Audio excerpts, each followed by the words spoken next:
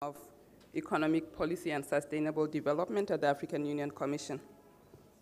Thank you for joining us so early in the morning after a completely entertaining night last night for those who attended the state dinner, and a very happy Africa Day to you all.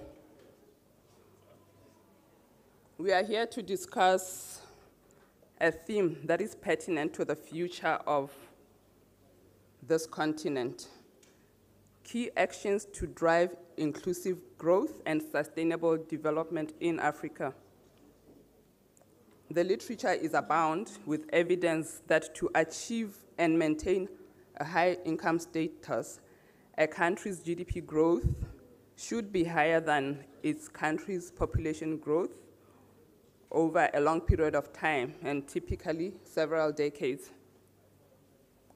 The African Union Commission's Department of Economic Development, Trade, Tourism, Industry and Minerals, in collaboration with AUDA NEPAD and the African Development Bank, is embarking on a groundbreaking study to address this important topic. You may ask, what is different? How are we going to achieve this vision? We have the African Development Bank's High Fives. We have Africa's Agenda 2063, and we have the UN Agenda 2030. And multiple other studies and strategies have been undertaken. So what is different? We have a distinguished panel, and they are going to respond to these questions and more. But first, let me welcome His Excellency Ambassador Albert Muchanga, Commissioner for Economic Development, Trade, Tourism, Industry and Minerals at the African Union Commission, to give his opening remarks. Welcome.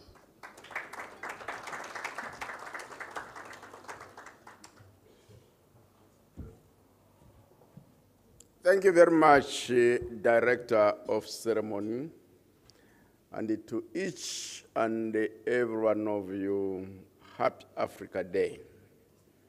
It's a very great day for Africa. We remember where we came from. We evaluate what we have achieved since 1963, and then we look forward to a better future. And it's very, very important that the meeting that we are having today, this breakfast meeting, is happening in Africa Freedom Day. We have the political independence. Where is the economic independence? And the measurements are there. Africa is the youngest population, has the youngest population in the world, median age of 19 years. But the patterns of economic growth have yielded sustained levels of poverty, because the rates of economic growth are not enough to contribute to poverty reduction. And as we commemorate Africa Freedom Day, the agenda before us, what can we do differently to ensure that we place Africa on a path of sustained, inclusive economic growth and sustainable development. At one time, I brought up this discussion to a friend of mine. He has a PhD in economics. And he said, it's impossible. Africa cannot come out of Hastata. It's impossible. If you do it, let me see it, but it's impossible.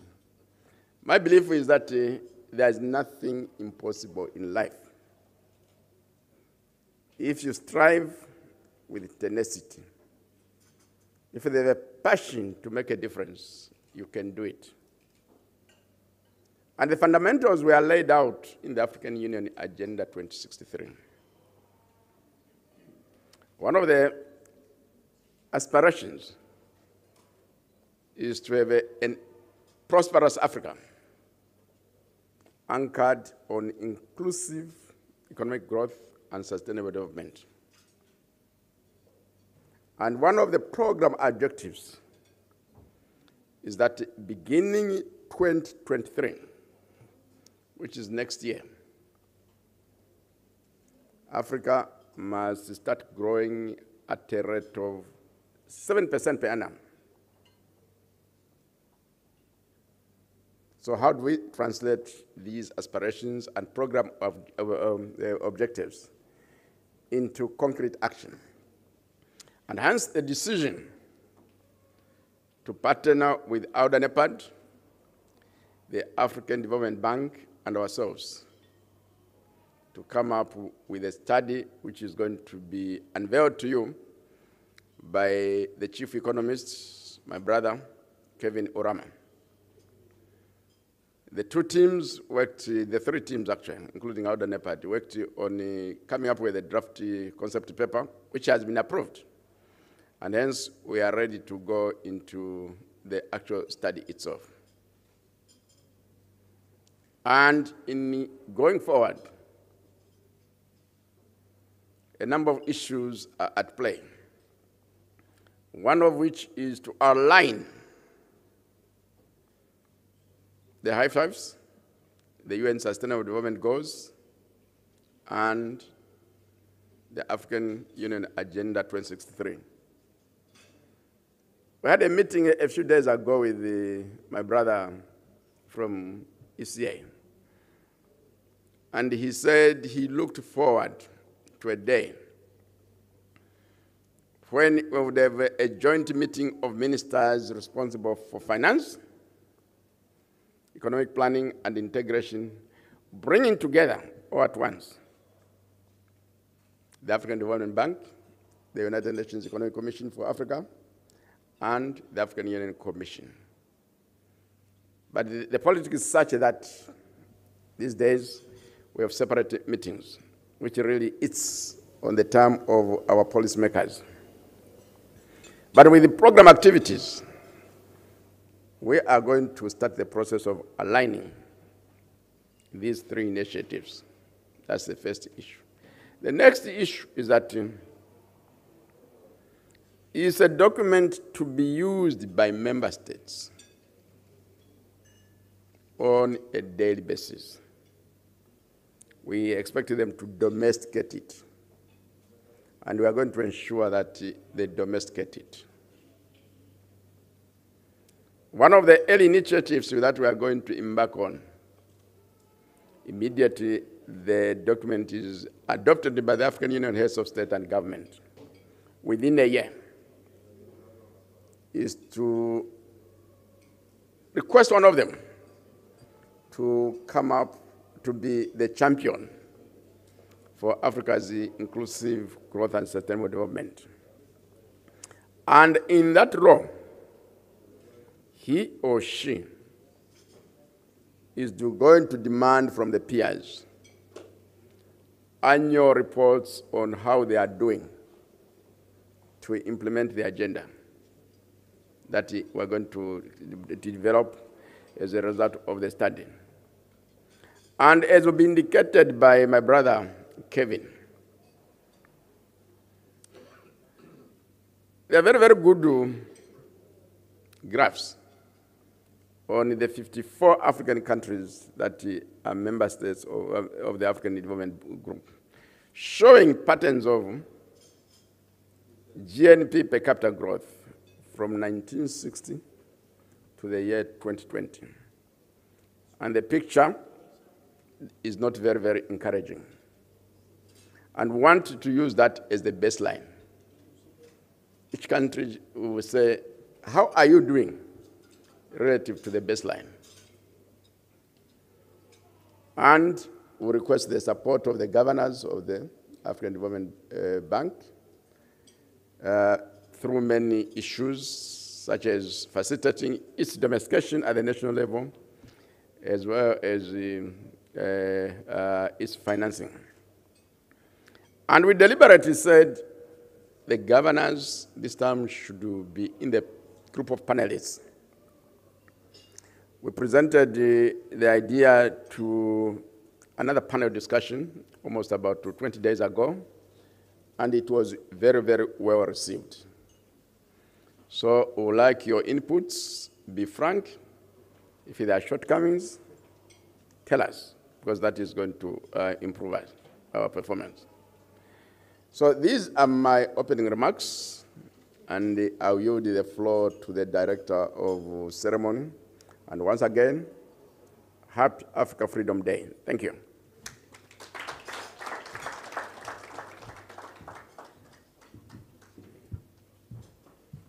Thank you, Your Excellency. You heard that nothing is impossible. And to give the keynote presentation on how we are going to achieve inclusive growth and sustainable development in Africa, may I now call upon Professor Kevin Chika-Urama. Professor, you have 30 minutes to deliver your presentation. Yes, I wanted to check. Please, breakfast is served.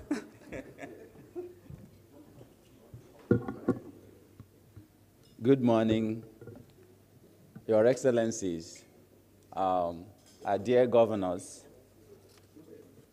distinguished guests, our executive directors, ladies and gentlemen. I think the first thing is let's feed Africa first.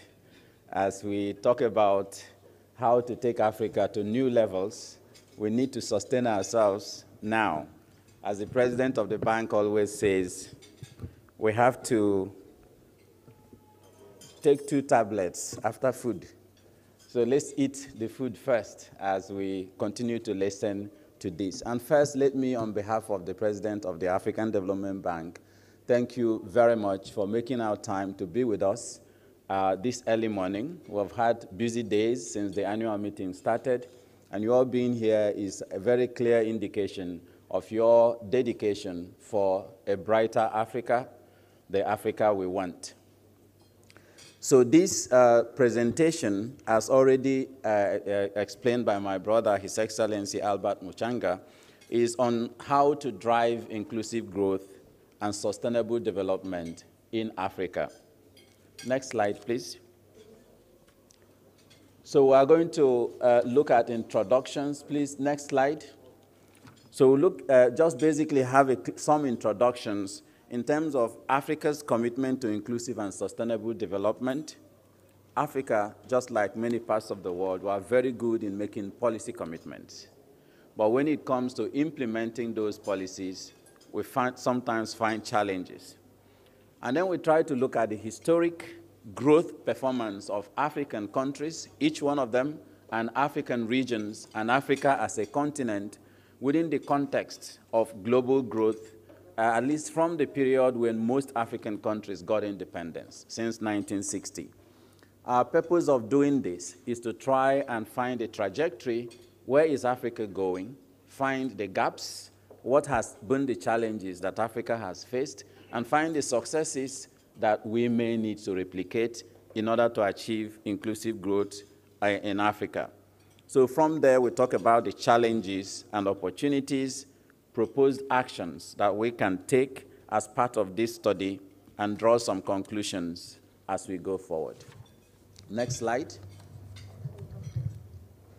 As already mentioned by colleagues, we have several action plans and agendas and policies already agreed to in Africa. The Agenda 2063, to build the Africa we want. The global, the goal 8 of the SDGs in terms of promoting sustainable and inclusive growth, and also the AFDB's high fives, which sets some framework for infrastructure investments in order to achieve these 2 goals that I've talked about before. But we have all these goals, but we know from economic history that to achieve sustained inclusive growth, we need a GDP growth, annual GDP growth of more than 7% annually over several decades. 3 to 4 decades. If you look at economic growth in all regions that has been able to reach that level, they did not just grow and fall, rise and fall. We keep hearing Africa rising, and I always joke and say, you can only rise when you had fallen. So, but some people remain cruising. So how do we bring Africa to that level where we can have more than 7% growth annually for more than 3-4 decades, so that we can have structural transformation that allows growth and development to happen? So when we are doing this, we also try to consider the improvements in inequality. So some of these factors that create fragilities in the continent: poverty, structural transformation, and diversification of our economies. Some of these issues are songs you sing in every economic conference. You need to diversify economy. You need to reduce poverty. You need to create jobs. You need to be inclusive. So the difference in these studies, we are trying to ask clear questions in terms of how do we do it, what have we been doing right that we need to replicate, what have we been doing wrongly that we need to change, and what lessons can we learn from our peers, other continents, and other countries in the world that has been able to achieve what we want to achieve. Next slide. On this slide, I show 2 graphs. One you will see when we present the African Economic Outlook, and I made it minuscule on top, is a short-term view of Africa's growth. And if you look at it, you will say we are doing very well. We are supposed to be achieving 7%. This year, 2021, Africa's growth is estimated at 6.9%. So we say we are nearly there. But when you look at the other graph that is below there that tracks Africa's growth since 1960, you see a cobweb. It goes up and down, up and down, up and down. So it depends on which part of the Africa's history you are in. You either saying that Africa is in high growth contraction and recession, or that Africa is growing fast. If you disaggregate these by countries and by regions on the continent, then you start finding that some countries has been able to grow sustainably for more than like 2 decades, and something happens and they crash. And then the question is, why are we having these failed takeoffs? There are lots of statistics on the graph, which I'm not going to present since this is an informal breakfast meeting, but then maybe when you get the PowerPoint, you can look at it yourself. If you track this, you find that there was a period when Africa was actually really rising, maintaining about 5% of growth annually on average across the continent. So it was just like 2 percentage points short of what we require to start achieving structural transformation. But like I have said, it's always quick takeoffs and sometimes crash landing. So what's happening? Why is this continuing to happen on the continent? And how can we break that and do things differently? Next slide, please. On this next slide, you will see the cumulative effect of these high growth, low growth, and continued failed takeoffs we have on the continent. So here I have the growth figures for major regions of the world, if you are able to see the slides. And you find that 3 of them on top, where you see the advanced economies, they take off and continue to fly.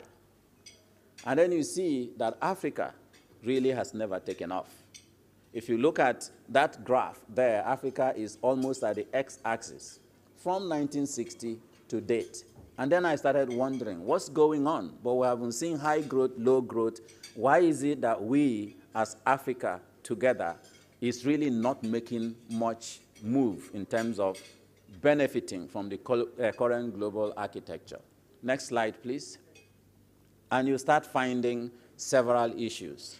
Trade is always an engine for growth everywhere. My brother here, VP Solomon, will tell you the importance of trade and private sector for growth in every continent and every region. But in Africa, intra-regional trade, which is us trading with each other, is very low.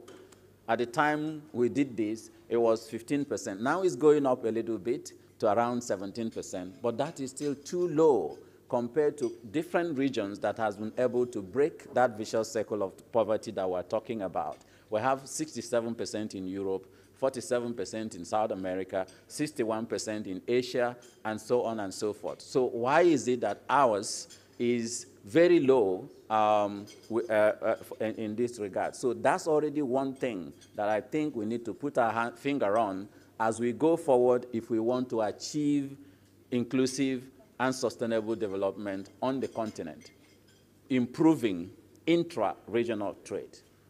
We're now hearing cases of friendshoring, reshoring, and all those things that is coming up because of the geopolitical tensions we're having in Russia and because of the war, Russia's war in Ukraine.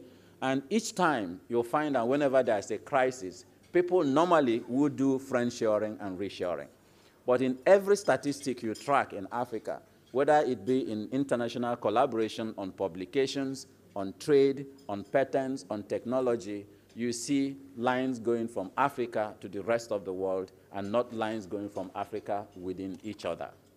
So if we continue like that, we may not be able to achieve the Agenda 2063 dream that we all have. Next slide, please. Next slide, please. On this slide, we try to bring this storyline that I'm telling you in a picture. So there, we tracked the growth of African countries by decades. And if you look at it, you'll find that during the first early decades, Africa was doing a little bit better, but different countries in Africa succeed in growing 2 decades high growth. Third decade, they go into recession. So we like to follow those countries to see what happened that you took up so fast, some of them growing at 29.4 percentage growth annually for some period. So what happened? Is there an external factor?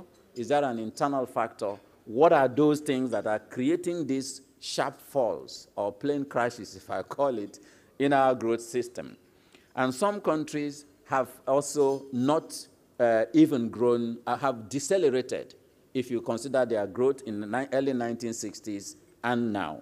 Again, I'm not going to go into too much of the statistics because of time. But if you look at the next slide, please. If you look at the next slide, this is the picture that my brother was referring to. In order to try and understand why it is that we still have some countries who are celebrating that are doing very well in Africa, and on some periods that we celebrate that Africa is doing very well. But then if you take us in aggregate and look at the growth trajectory since 1960, we see a straight line that is almost flat. So what's going on? So we looked at the different countries for the same periods. And what you find that individual countries have experienced different growth paths, leaving us lessons to learn internally in terms of how to change Africa's growth trajectory. We have countries like Botswana, Burkina Faso, Cape Verde, Egypt, Morocco, and Tunisia that have recorded extended growth, sustained extended growth for some periods in our 4 decades history. So what happened during that period? What policies drove that? Were there external influence? Were there internal influence? What is it that they did in order to get that we need to replicate? But again, if you still look at those countries, they have not maintained up to 7% continuously. So you see still tapering off in terms of their growth rates. So pulling other countries within the region becomes difficult. We have Liberia, Sierra Leone, and Mozambique experiencing sharp drops in GDP per capita due to conflicts and several other factors that we see on the continent. So these are countries that are very highly resource-rich, and then they have big take-ups and sharp falls. So we need to learn from those things as we continue with this study. Next slide, please. So because of this painting that I've tried to shape here, where we have huge resources but failed takeoffs in terms of, on average, Africa breaking and reaching the targets that we want, we then started looking at what are the key challenges we are already picking from that, And this is where we want your feedback significantly. Are we missing any that we need to dig deeper into in order to understand, so that we will be able to understand what's creating the challenges and find solutions and action plans to be able to change them. Next slide. One of such challenges, next slide. One of such challenges are recurrent crises. But normally we discuss this crisis in the short term. We have COVID-19. Everybody is talking about COVID-19 as if it is the only problem that Africa has. And we talk about it in the terms of we need resources, we need help, we need this, we need that. I agree. But then, if you look at what's going on, every crisis that has happened in economic history always has winners and losers. And the winners and losers are defined by several factors that are consistent across every economic crisis that we've had. In the post-Second World War period that created the economic architecture we have today, we had Europe and America that saw opportunities for trade and containerization of trade because there were decimation of trade infrastructure and logistics during that period. That's how WTO was born. And these countries that saw these opportunities saw huge benefits from that crisis. So if you look at the post-Second World War economic growth in Europe and the United States, they saw huge takeoffs. We have another crisis now. What are we going to do? So for me, I'm making that statement there boldly to say that COVID-19 and other global headwinds is not the problem for Africa's growth.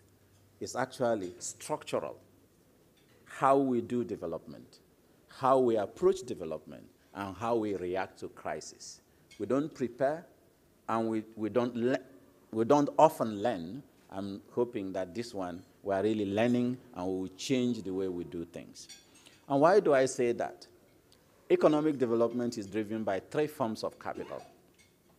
One is natural capital, basically the natural resources we have, and that is actually the real thing that is in any economy we're thinking about. Second is produced capital. All these things we see, but they are produced from nature, from natural capital. And the third one is the means of exchange, financial capital, money, which you then use in order to trade the produced capital or transform natural capital to produced capital. Africa is very rich in one of them. The third one actually is social capital, because the finance is linked to the produced capital. So the population that is trading in the market. So we need social capital, we need natural capital, and we need financial capital, growing the produced real economy. And Africa is rich in social capital, where 16% of the global population, the most youthful population in the world, and by 2030, 2050, between Africa and Asia will constitute about 80% of the global population. So we're not lacking in that. We have natural capital. As you see here, I call it the commodities conundrum.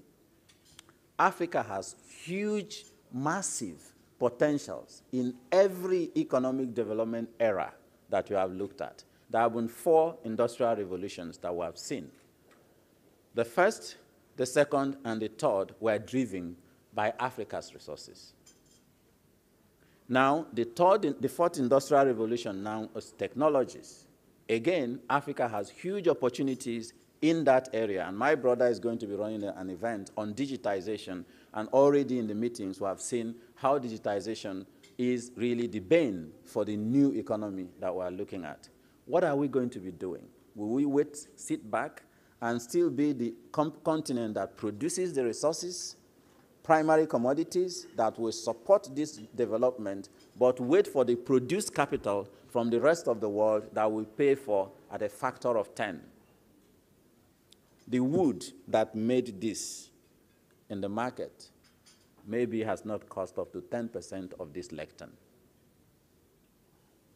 in terms of in the produced capital. So one of the things we are seeing is that All these potentials are good for us, but what will help us is finding technologies, tools, and measures to transform them to produce capital. Because the current economy that we are all living in is driven by produced capital. So let's try and see how we deal with that as we go forward. The second one, next slide, we see that we have actually been trading and focusing on a market whose value is declining over time. So there is no, it's not blue sky science to understand why that graph that I showed you was flat. Here, we try to map the nominal and real prices of commodities in global markets, and especially commodities that come from Africa, that Africa trades with the rest of the world. So if you think about cocoa, think about coffee, think about cotton, think about tea.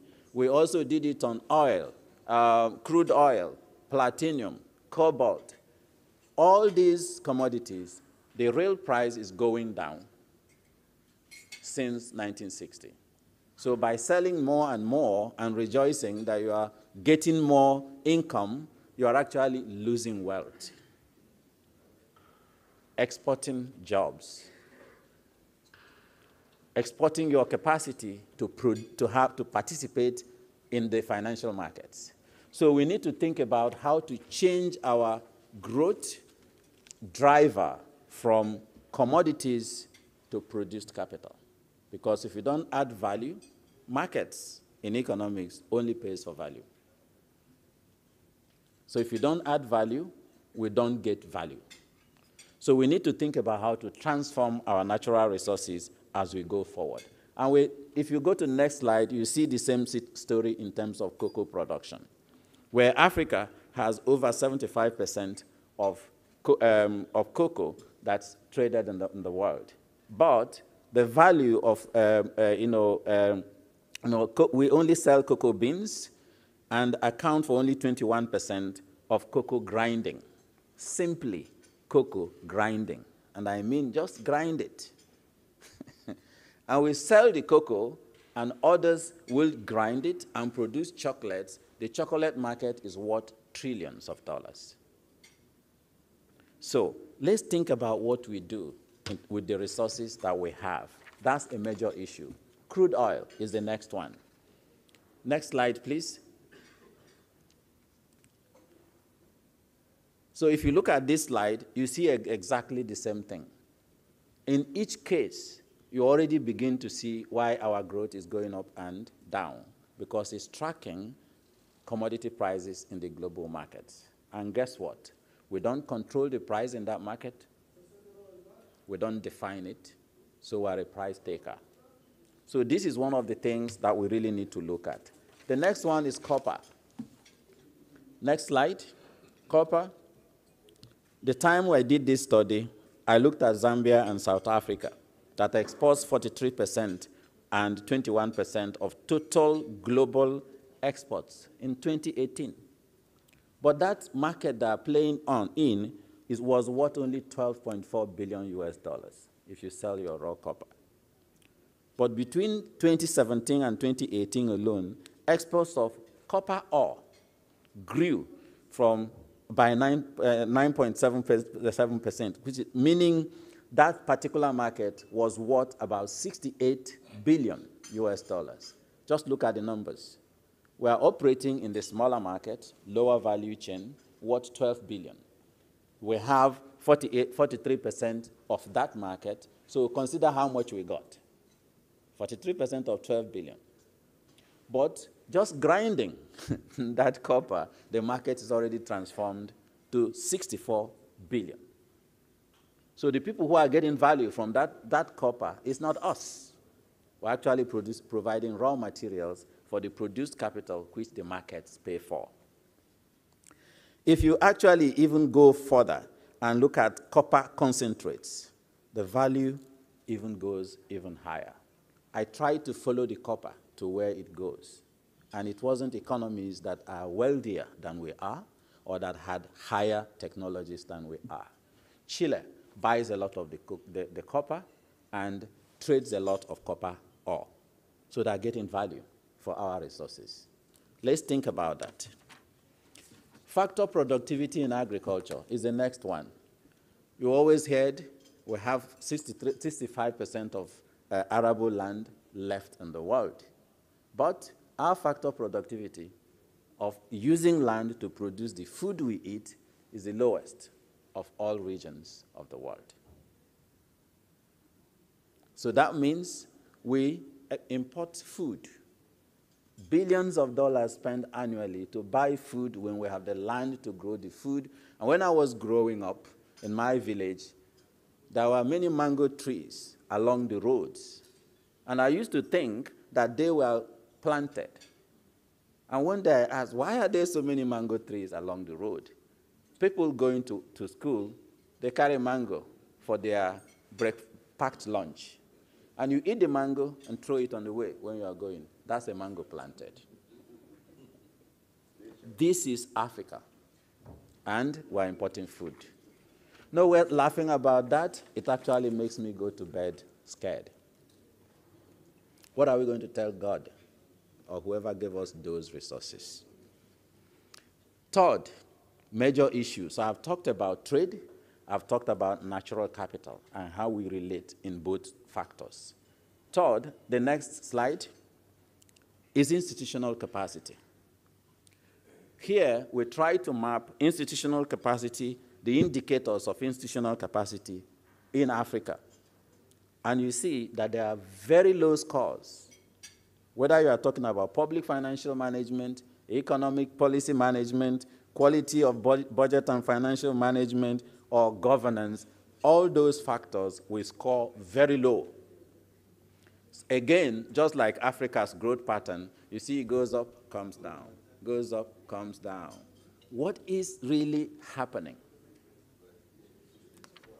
And if you look further, why we're picking institutions, next slide please, is because institutions everywhere in the world, if you look at institutional economics, it tells you that institutions defines transaction costs. The cost of shipping your cocoa from Cote d'Ivoire to Ghana is defined by the quality of the institutions that controls transport, the logistics, and all those things. And to move, that's why the cost of moving even within the continent is very expensive. It defines the transaction costs. It creates markets. It causes specialization and division of labor, productivity, and economic performance. So without building these institutions, we cannot have the economic performance that we have been already talking about. Next, you look at the behavior of people within the economy. The same way, the behavior of organizations, process of creative destruction, technology, and everything, institutions define them. So we need to invest heavily in the quality of our institutions. If you look next on that, on the next slide that's on there, we compare Africa with the rest of the world. And again, we're on the x-axis. We're investing less than 0.5% of our GDP on research and innovation. So how will we innovate? Other regions are investing 2-3%, and that is how they are rising in their economic development. Next slide. Regional integration and trade is a key thing. I have to rush because of time. And if you also look at the regional integration and trade within the continent, I've already shown you the picture. We're not doing so well. We now have ACFTA. I hope it will not just be policy on paper, that we really focus on trading with each other. This is how economies grow. Next slide is on structural transformation. Because of what I have just shown you, please, next slide. Because of what I've just shown you, we try to look at indicators of structural transformation in Africa since the 1990s. The continent has not changed. We disaggregated it in different countries, and you'll find that some countries in Africa has made some progress, but a lot more could still be done. So if you look at all these factors, we have challenges that we as Africans can address. And it actually depends on us to do so. Of course, next slide, there are other challenges that are exogenous to us that we need global cooperation to deal with. One of them being climate change, which we are discussing now, being global insecurity, like the Russia-Ukraine war, and terrorism around the world. All these things change factors of production and logistics in the market. And then geopolitics of development is another major thing that we need to think about, and spillover effects of other global market trends. Because we don't have those 5 key issues that we have seen that drives development around the world, our economies are very vulnerable to shocks outside our economy. So the dollar appreciates because we borrow in dollar-denominated debt. Our debt has increased. You haven't borrowed more, eh? But your debt has increased because you now have to pay higher interest rate. And then debt vulnerability increases because the rate of risk of default increases, and then the cost of debt increases, the cost of capital increases, and then it's just a vicious cycle. So we need to think of how to break out of those issues if we really want to move forward. And to do that, infrastructure is a major issue.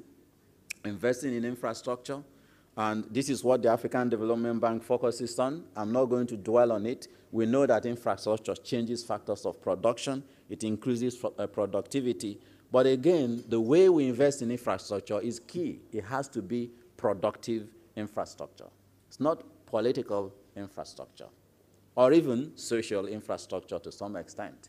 So sometimes when we build roads, we need to build roads that lead to markets, to production centers. We need to open up our rural areas to become engines of production and not just build roads only in the cities. So we need to think about all those things as we go forward. The next one, financial flows. Next slide. In 2 minutes, I'll try and finish. Financial flows. We always talk about this on the continent. Just look at that graph. If you depend on gifts from your friend, you will never get rich. Your friend should only be relevant to help you on emergencies. We help each other when there is an emergency, but it's not that now I have to depend. In fact, that friendship will stop very soon if that continues. And this is what we see in ODA flows. That's what we see in foreign direct investment flows, portfolio investment flows. All kinds of financial flows is dependent on the goodwill of the other person. How should Africa, with all the resources we have, leave our development in the hands of others? Next slide. Foreign direct investment, I have shown you. And what that leads to is the next slide, where debt becomes a perennial problem on the continent. Please, when you go back, try and look at the fiscal space of your country. Fiscal deficit seems to be synonymous with economic development planning in Africa. Why? Now we're celebrating that, oh, it's improving, it's reduced to 4%. Hey, when are we going to have surplus? And because of all these things, poverty is endemic, social infragility is endemic, and we leave our finance ministers always basically as firefighters in an emergency room, from one crisis to the other, trying to just keep the economy going, struggling every time, and not having the space to think about tomorrow, the productivity, the future, and so on. So how are we going to get the Africa we want? My simple answer is think and act differently. Thank you.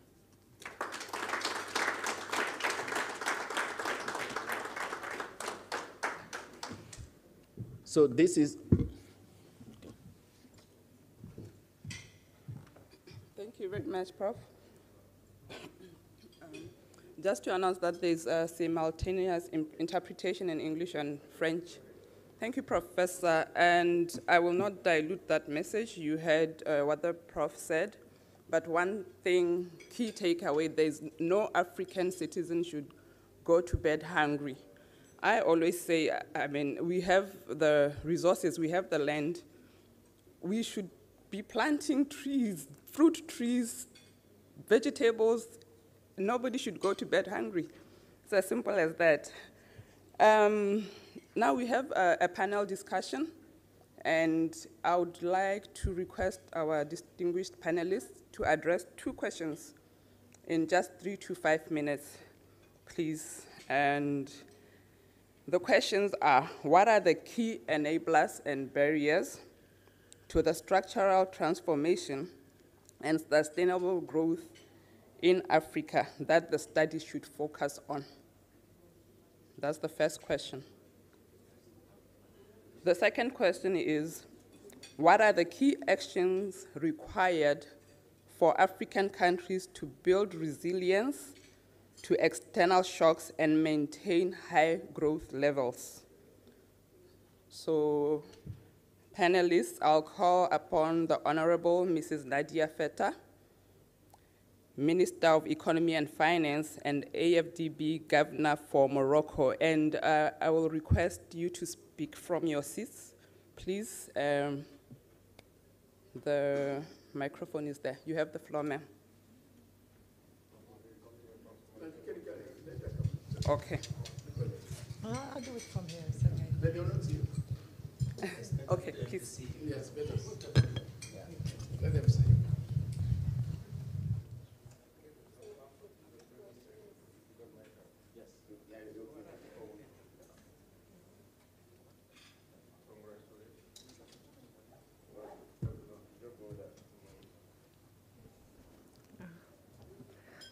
Ladies and gentlemen, all protocols respected. Thank you so much, Professor, for this presentation. We were expecting 2 or 3 additional slides for more optimism, but I'm sure that for the time's sake, you didn't have time, but let's be optimistic for our common future. Regarding the enablers, I think you've covered a lot of them, but maybe just a testimony of what we're trying to do in Morocco. We definitely agree that we need to more infrastructure investment. I think we've done much in Morocco in the last 20 years, and today it's having this infrastructure, I would say, assets being more productive. So this is why we're busy with having, I would say, a strategy for activities that are fully chosen as priority for the country. Just to leave with the presentation of the professor, talking about natural resources, I think we've been doing a choice in phosphates for years because we were just exporting raw material and being one of the first exporters in Morocco. In the world, sorry, but we've been investing heavily in phosphates for having a more added value in all the value chain, from the R&D investments to transformation into fertilizers. And as the professor mentioned, it was about, I would say, having more innovation, but also more partnership, and this is very important. Partnership with people who have the expertise, who have the technology, but also with the countries who need the fertilizers. And I think we're very proud today with this example of phosphate because we are working with our brothers and sisters in Africa, trying to produce fertilizers that are needed specifically in that land or the other land. This is one example of how building from a natural capital resources transforming into added value for the group, for the country. Even for agriculture as a sector, it still accounts for 15% of our GDP, but we are diversifying also this sector. So we've been busy for 10 years with the first strategy to be able to produce enough products and food. And during the crisis, it was a good, I would say, testimony that we succeeded in this first step. But today, the ambition is different on agriculture.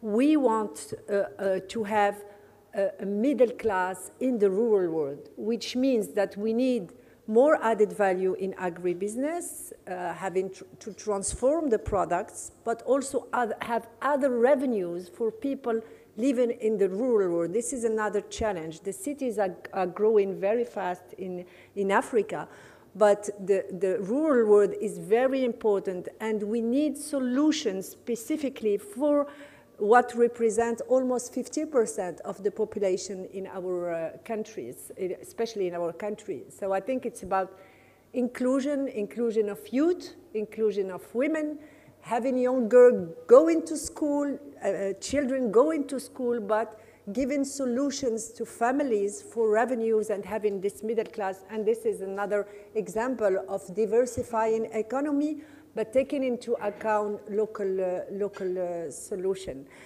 You said 3 or 5 minutes. I think I've already done. It was just some example of what we are busy with, and which might be a solution for a more sustainable growth and inclusive growth in our countries. Thank you.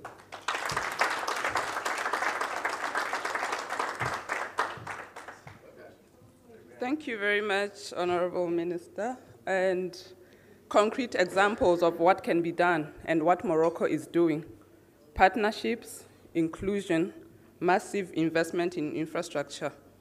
So our next panelist, may I now call upon Ms. Harsha Bangari. She's the Managing Director of the India Exim Bank.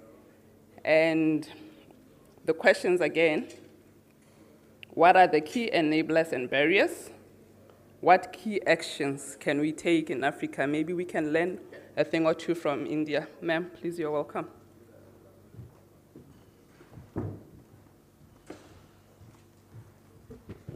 Good morning, distinguished ladies and gentlemen, and it's an absolute honor for me to be speaking here.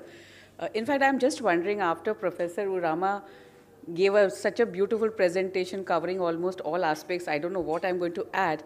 So maybe I have a specific structured questions, so I'll just take maybe 2 minutes. And my observations may be from what experience we have derived in India and what we feel could sort of help in the African continent. So the enablers and barriers, when we talk about the 3 important sectors which also was identified earlier by my speakers is education. So education is something which becomes a huge barrier, and we are talking about a very young Africa, so there are many things through education we can actually change the whole landscape.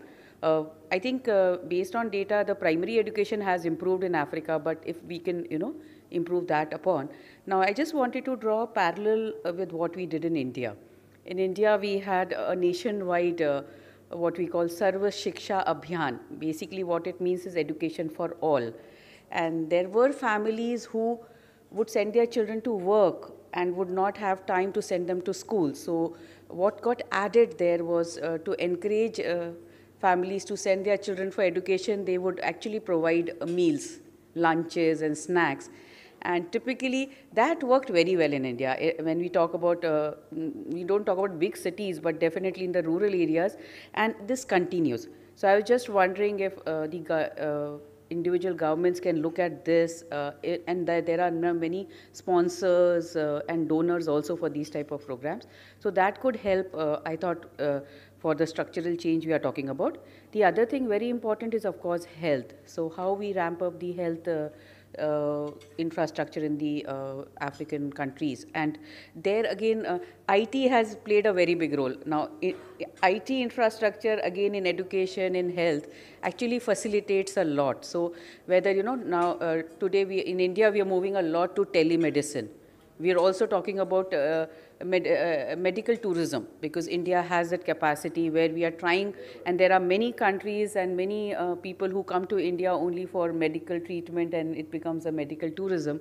But if that could be done, I know Africa is a very, very wide continent and it's not going to be so easy, but with the development in the IT space and whether this can sort of be given. The third one is, of course, energy and power, and that's something which all of us are struggling to find ways with, you know. Now, Africa is blessed with solar, and I think there was some study which said that Africa has 13 times capacity for solar energy than India. Now, in India, of course, with the International Solar Mission, we have our own national solar missions where we are concentrating and we are trying to grow our renewable space. Today also we are dependent on fossil fuel to a large extent, but at least there's a gradual path and understanding to adopt more and more renewable energy. So I feel with the Africa, with this, you know, the blessed solar energy which is already there, whether that can be worked around and can be worked. Now the second point in terms of possible actions required. So I think, again, I'm going to repeat what has been said, so I'm not going to spend much time. The speakers before me have spoken about this commodity-based production. So as Professor also very rightly demonstrated in his presentations, that Africa is more of a commodity producer and exporter and very volatile. The commodity prices have been very volatile. So in that case, the fortunes of the continent gets affected. And how do we get to add value and you know, then get the benefit, the economic benefit of this rich natural resource which Africa has? A very small example in terms of, say, for example, textile. So got some statistics in terms of textile. So Africa produces cotton and exports cotton, but with whether there could be some investment or you know, invitation for FDIs in the textile processing sector, which could then get the benefit also of this cotton which is available in Africa. The other thing is, of course, again, I'm sorry I'm repeating, but leveraging trade agreements, for example, Africa Continental Free Trade Agreement. So how better this can be leveraged to improve and increase the intra-regional trade. So I thought these are some of the points from our side. Lastly, and this I've just added more to what my economist has given me, is the infrastructure. For any country to become an international hub for investment as well as for trade, we need to provide very good infrastructure. But sometimes we also need to understand that the infrastructure has to be desired or needed. So sometimes we don't draw that line in terms of what is actually required and what is huge infrastructure. So I think lots of focus on sustainable infrastructure, sustainable from the debt positions of the countries, from the fiscal situations, as well as from the climate change requirements, and from the demand-driven infrastructure, that is the infrastructure which is actually required. I think that will sort of pave the stone for better development and improvement in the international trade and investment. Thank you so much. Thanks a lot for this opportunity.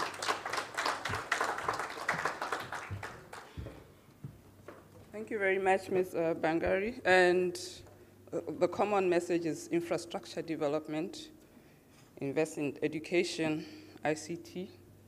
And let me just announce that we are not here to starve you. We did invite you for breakfast, but let's just give an opportunity to our last panelist, Mr. Mamadou Biteye, the Executive Secretary of the African Capacity Building Foundation.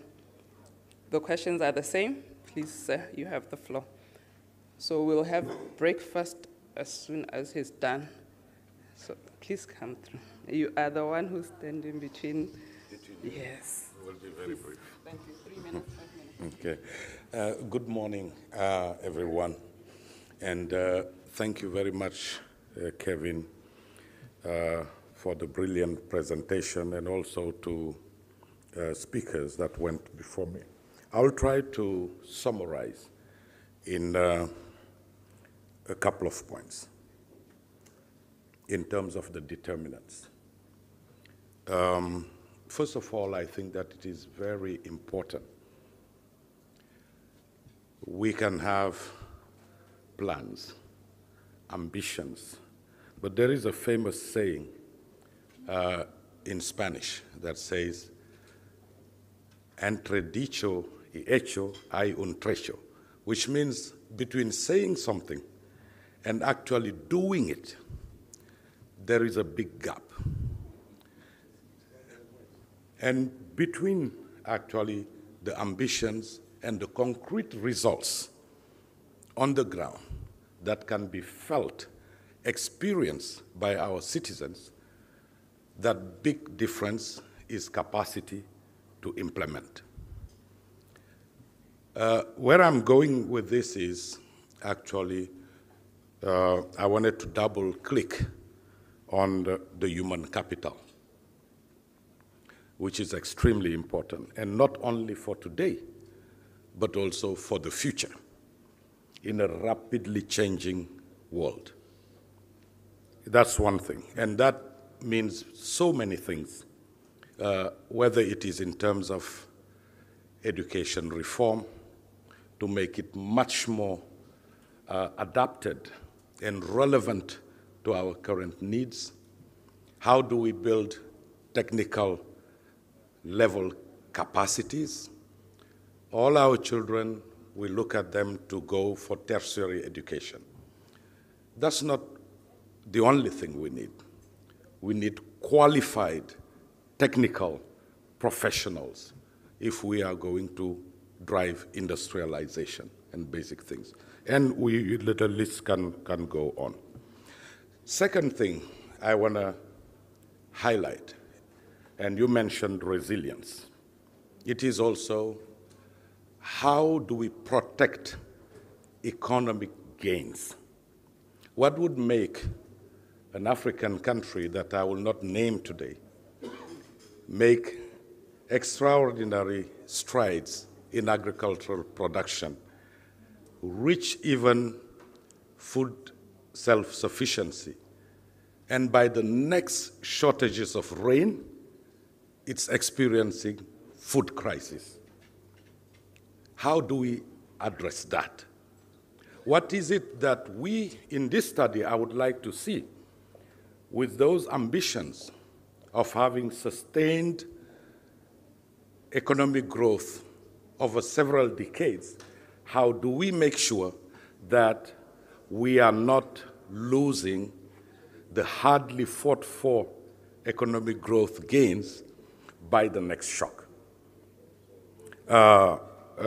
Third, I think that we need also to look at how we can leverage today digital. The past 3 years, or the 2.5 years, since COVID, what have we seen in the world? We have seen 3 years of digitization happen in just 1 year. This is extremely important for us to take stock of. Second, a study by World Economic Forum late last year published says that 70% of wealth that will be created in the next 10 years will be through digital platforms. This is important for Africa not to be left behind. And I will just share a few data points. Last year, we can look at personal or household consumer expenditure in Africa, $1.93 trillion, 91% of which is cash. That shows how behind we are. Another data point, just looking at that, is today you have in Africa 1.4 billion people. Compare with Sweden, about 10 million population. You will see that the number of digital transactions in Sweden, 10 million people, equals the number of digital transactions in Africa, 1.4 billion people. If we are not resolving those problems and riding on the wave of digitization to power intra-community trade and our trade between us and others in an efficient way, I think that it will be a bit difficult. And last point I will make, because there are many we can make in determinants. One of the ways of protecting our gains is not just about resilience. It's also about efficiency. Agriculture, we know, is the big economic engine for all of our countries and a priority place. But we all know that 30% of everything we produce on this continent, when it comes to grains, is lost due to inefficiencies. When you talk about fruits and vegetables, it's 40%, goes sometimes up to 50%, still due to inefficiencies. Please tell me, which company can prosper if you are losing systematically 1/3 of your production or half of your production? Those are key issues I think that this study will have to look at. Thank you.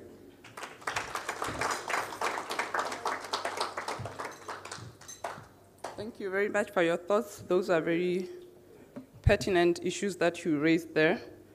We will now go into a question and answer session. But before that, may I ask you to please get some breakfast? We are feeding Africa now. The high table, please, you can lead the way. Then we'll go into the Q&A. Or maybe we, okay, please.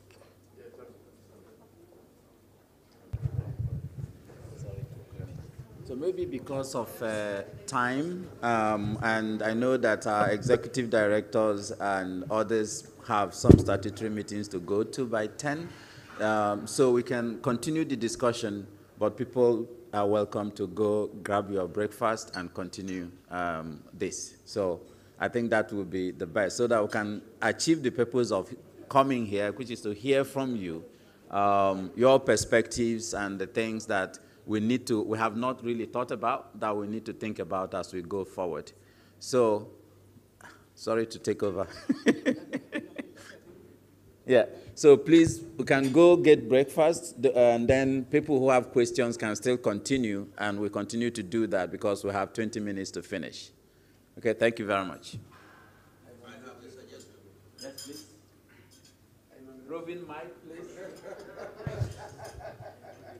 Give him the mic. That's the mic.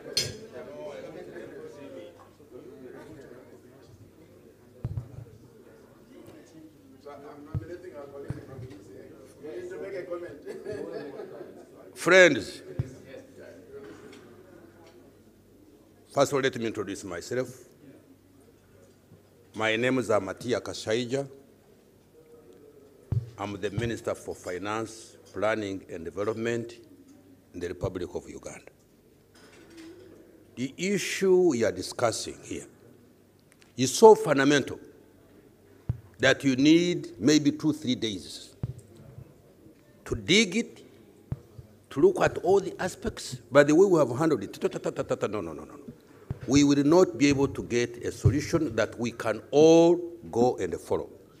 Therefore, I'm suggesting the bank, sometime this year, they should organize a symposium of all the ministers of finance of Africa. We come and spend a number of days chewing this problem and making concrete resolutions and setting out targets, so that at the end of that conversation, everybody will know which direction to take, and there should be a monitor. The bank should be monitoring us. Uganda, how far are you going on this? Me, I believe that's when we'll be able to get the real solution of the problem that we are speaking about today. Thank you.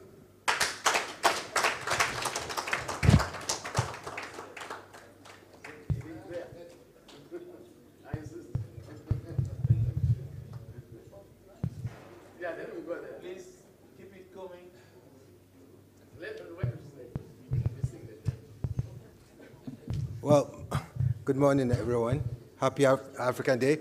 My name is Joata Mensah with the ECA, but I'm here in my personal capacity. But what I want to say is that central to this growth issue, I agree that 7% to me will not cut it. It should be double-digit. And if you look at the trends in China, it was beyond 10% growth. So 7% would not do it. But where I want to central my discussion on growth, and I hope the paper or the project will concentrate on, is regional integration, regional integration, regional integration is stupid. And why do I say that? Regional integration because in order to sustain growth, we need specialization, comparative advantage. Some countries have some comparative advantage in terms of resources, and we know that common trade tells us that that is what we need to do in order for specialization. So that's key for the growth. Number two, key for growth is also education. Are we going to think of, in terms of innovations, are we going to think of STEM, which is science, technology, education, science, technology, engineering, and mathematics? This is where you drive your innovations from. This is where you drive your productivity from. And so therefore, embedded in that is the technology we're talking about. So number two, for this growth, we need to concentrate on STEM and innovation. Number three, for this growth, we need to also talk about the fact that you need to enhance productivity. And to enhance productivity, that ties it into the question of infrastructure. And that ties it into the question of free movement of people, right? Which would require us to remove those barriers. It doesn't make sense why Africans can't travel freely within the continent without why requiring a visa. So, Mr. Commissioner, the passport, the passport, the passport. So the fourth thing I would like to talk about is also the question of, when we talk about resilience, we always say countries should become resilient. But you cannot be a small country like where I am, my country, Ghana. I don't know how it can be resilient to external shocks. The only way we can be robust enough to extend and to be able to withhold external shocks is regional integration.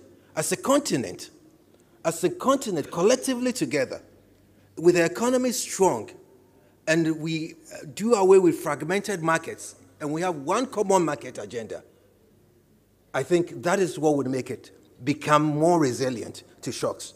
Otherwise, we keep talking about this resilience as a country, as Burkina Faso, as South Africa, big as it is, I don't think it can be resilient to external shocks. So collectively, that is what we need. And the last point I want to say is, how would we pay for all this? For our development. And that comes into domestic resource mobilization. We can't continue to think that the World Bank will bail us out. We can't continue to think that the IMF will bail us out. We have having strong discussions on this SDRs and all that. And what we are doing is, let's recycle SDRs, let's ask for more SDRs. It's just going to put us in the hole. We're going to get more debt.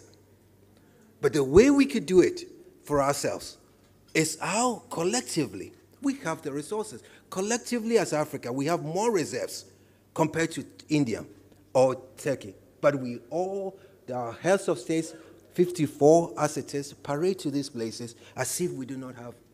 I'm sorry that I have to be honest. I don't know whether I'll be fired. But I think this is what we need to do. This is what collectively, and that ties it into the IFF, right? Until we block this tax expenditure, tax incentives, the mispricing of our commodities, we're going to lose, as President Mbeki said, 83 billion every year out of the continent. So I think collectively, I would say that growth can be achieved if we come together as one, as Africa. Africa must unite. I thank you. Happy Africa Day. Thank you very much, Mr. Joe Atamensa. Honesty is what we require if we are going to achieve the growth levels we are talking about. Anybody else who wants to take the floor? Minister, please.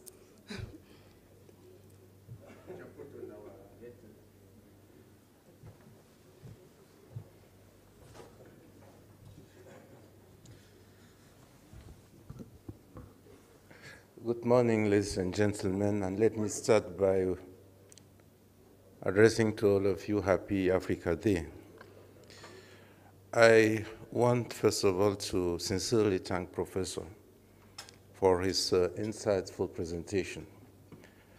Definitely, it gave us the state of our countries, our continent, the challenges we have to face, and certainly, and this is what I would like to add, as my sister from Morocco mentioned, the future is bright for the continent.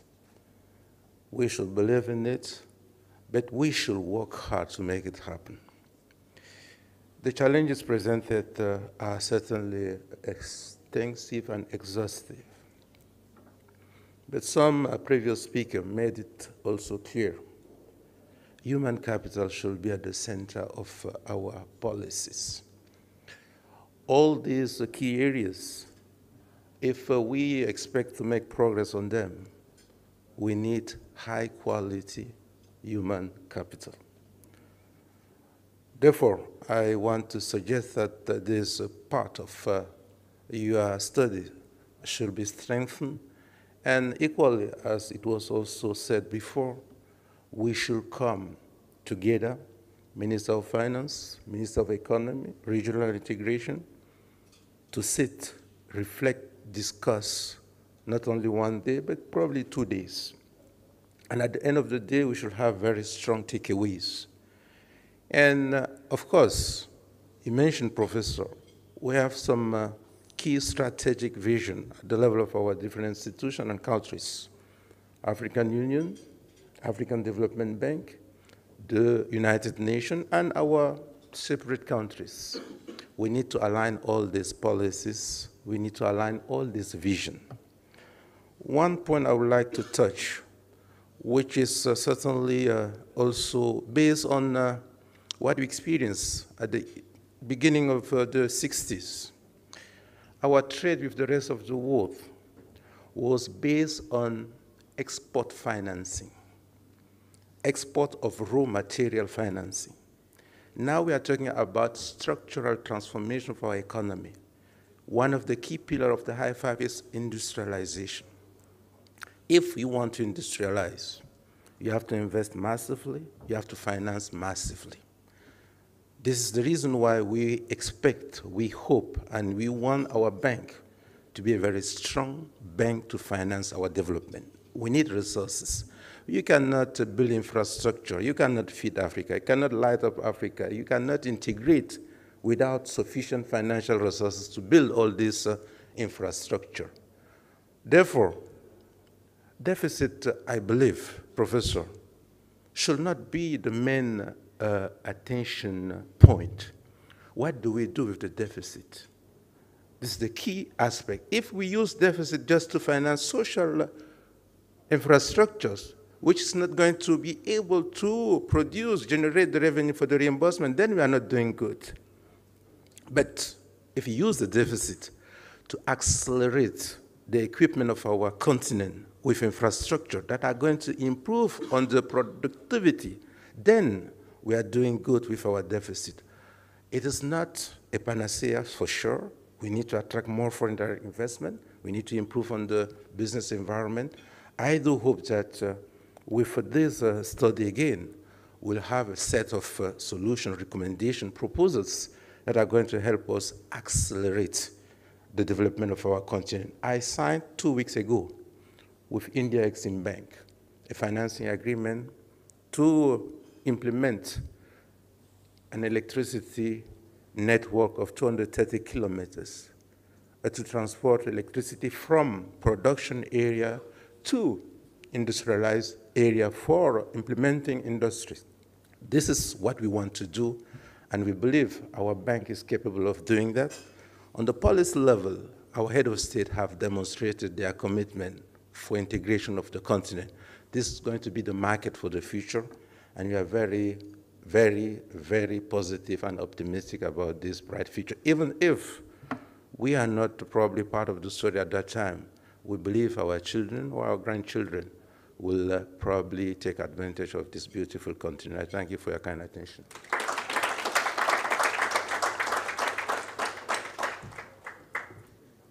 Thank you very much, Honorable Minister.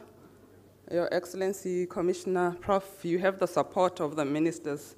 You have heard calls they want to discuss this further. Anybody else to take the floor? Commissioner, please.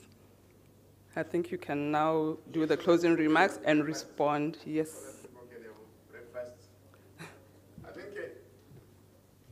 The first thing is to thank each and every one of you for coming to be with us here.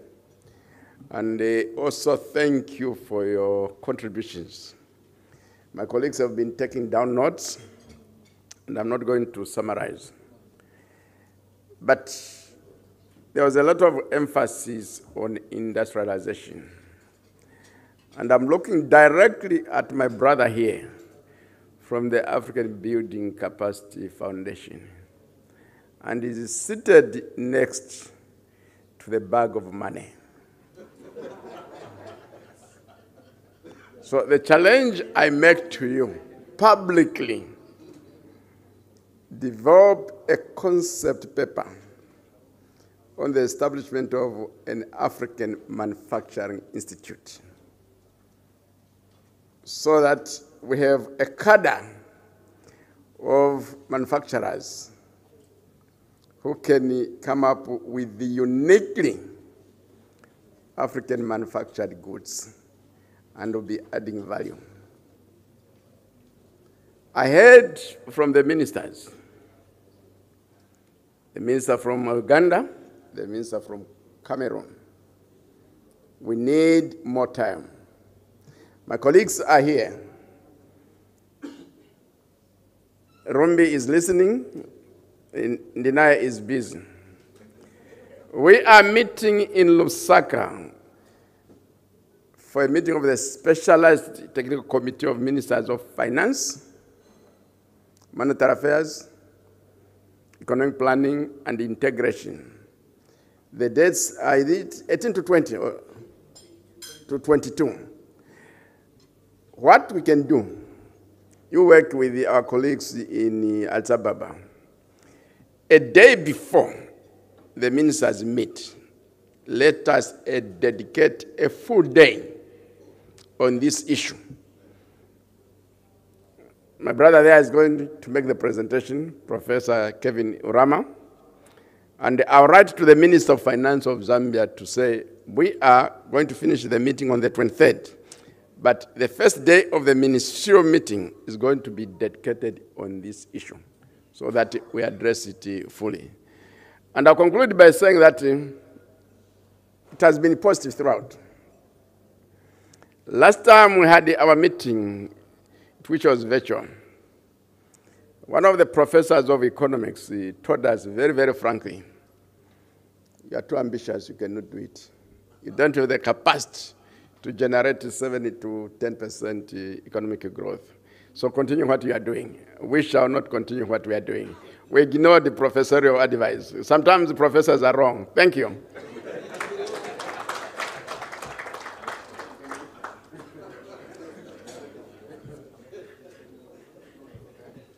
Thank you, Commissioner. Just to... Okay.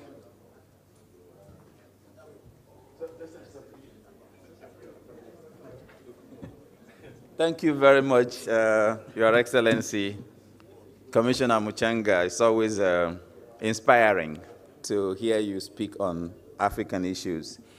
As we know, this was a hybrid event, so there have been some people also chiming in from France, from the US, and others. And I just want to read one of the comments that I received. The name is Max Garrett. I think it's in Paris. And it says, no more talk. Now it's time for action. Implementation, implementation, implementation. Max, we hear you. And then in that regard, I just also want to draw our attention to some of these brochures that you have. Is out here, because the bank, your bank, is a bank of action, a bank of implementation. So once we started identifying these challenges and issues, we started developing instruments within the bank to have them implemented, to allow the bank to be positioned to implement them. So the first one is capacity development strategy for Africa. So please pick it up and look at it. We worked with ACBF, the Africa Capacity Building Foundation, and we consulted like 200 African institutions and global institutions working on Africa to come up with this strategy. Let's make it happen together. The other one is the strategy for economic governance in Africa, addressing the institutional governance issues which we have just identified as a major challenge. My friend, my brother, Director Abdoulaye Coulibaly, who is handling this work with us, is here, so you can also talk with him to get further details. But let's also look at this and see how we move with it. We've talked about debt. So the bank responded with a multi-dimensional action plan for addressing debt vulnerability in Africa. And that action plan is already in motion in some of our countries that are already in debt distress and others that are highly vulnerable to debt issues on the continent. And one of that action of the multidimensional action plan is establishing a public finance management academy for Africa. So that public finance management academy will help to address the bottlenecks we see in domestic revenue mobilization. My brother from ATAF was sitting here. We worked with them, and we are working with them on that. We are working with IMF, World Bank, and the rest of them to come up with ways of helping build that capacity on our continent to be able to plug the holes in our public finance management systems. We always talk about financial flows, but we always think of the inflows. The financial outflows from this continent, in real terms, is humongous. The figures we have from UNCTAD and others is talking about 86 billion. That's about 3.7% of our GDP being lost every year. But that is still a tip of the iceberg. If we look at the mines, look at agriculture, look at trade misinvoicing, and all the things that is happening on the continent, you will see that Africa can finance its development. If you want to hear more about that, my sister, Vanessa Ushi, who is the director, acting director for Natural Resources Management and Investment Center of the bank, is there, and she can talk to you a lot more about what's happening with our natural resources. Then we've talked about knowledge, STEM, science, technology, and innovation, and so on. The bank has developed, just recently approved by our board of directors, a knowledge management strategy for Africa. So how to really rapidly increase investments in these key sectors, in education, not only to produce technical papers, but to translate those technical papers to productive investments for the continent, is here. And then finally, we take accountability seriously. The bank is an accountable bank. So we have produced, we are working now to produce an African Public Service Delivery Index for Africa. We've checked with across the globe, and we don't find a tool that can be used to hold public servants accountable.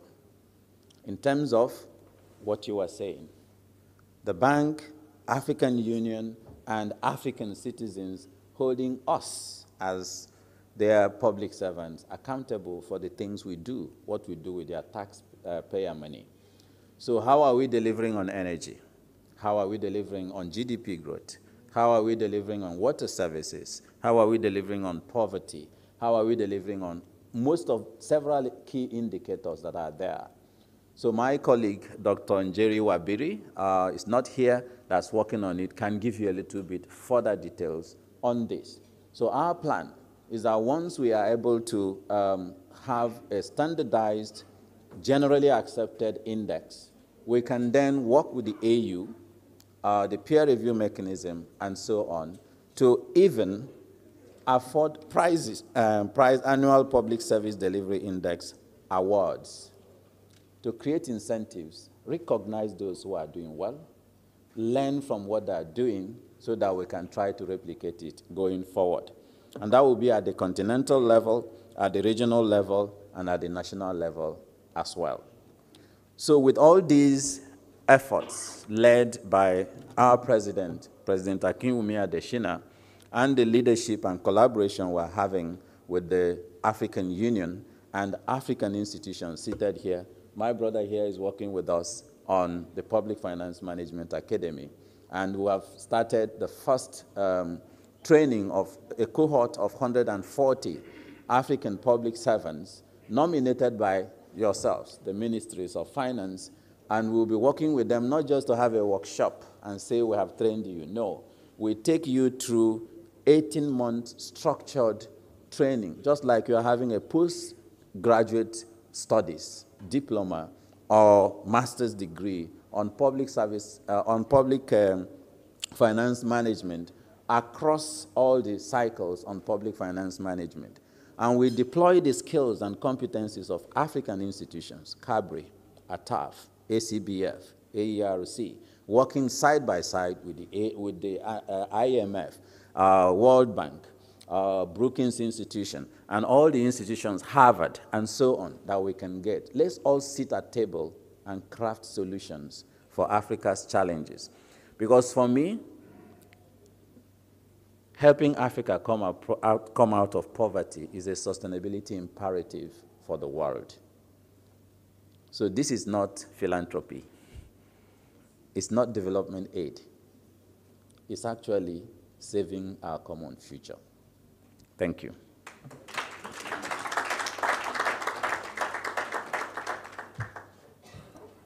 Thank you, Professor Urama. Thank you, Commissioner. Sorry, I was just being reminded something. Okay. By my team.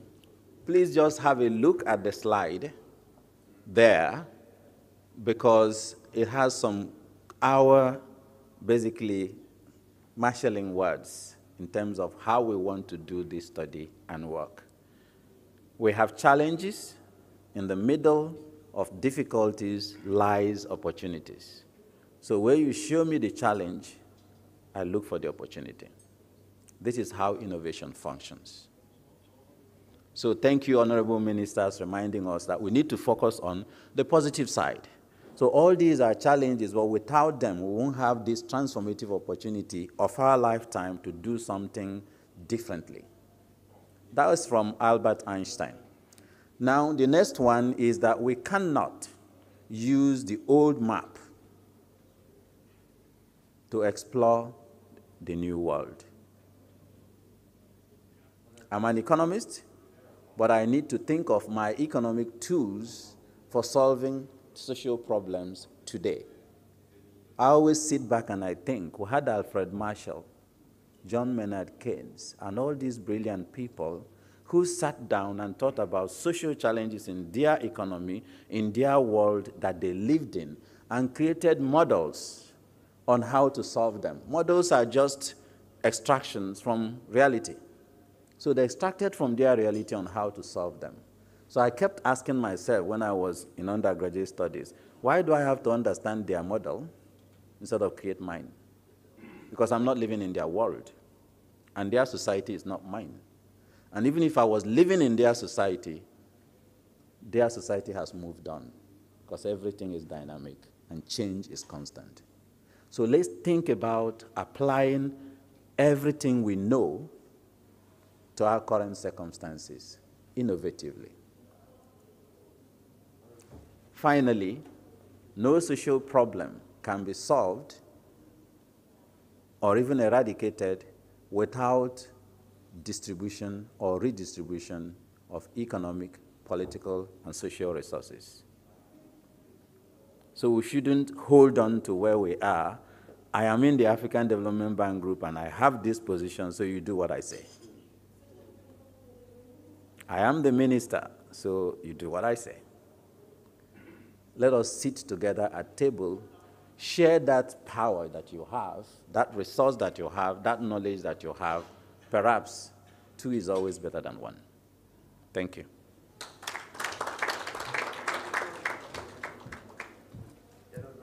Thank you very much for attending. Thank you to our online audience. Can we please have a group picture? Group picture, please, before we go for breakfast.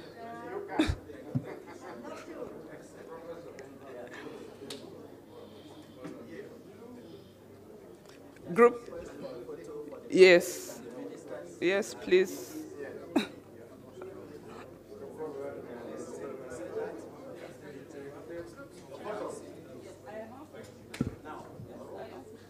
Can we please have a picture of the panelists and ministers? Yes, thank you.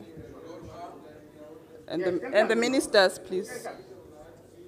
Panelists, ministers, executive directors, country delegations, please, can we have just a family photo, please? Ed Cheptu, please, can we have a family photo and we go for the breakfast? I don't know where to have it. This can be here still.